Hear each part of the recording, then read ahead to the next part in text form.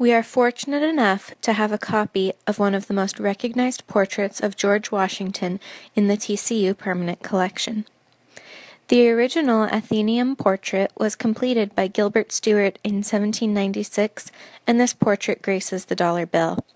The portrait in the TCU collection was completed by Stuart's daughter Jane sometime between 1826 and 1888, the span of her career as an artist.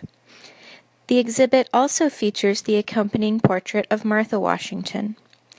Jane Stuart's greatest success was found in producing copies of her father's portraits of the Washingtons, and she enjoyed a long career producing copies of her father's portraits as well as her own original work. Jane Stuart has not been widely written about as an artist. Indeed, she is often mentioned only in relation to her father's career.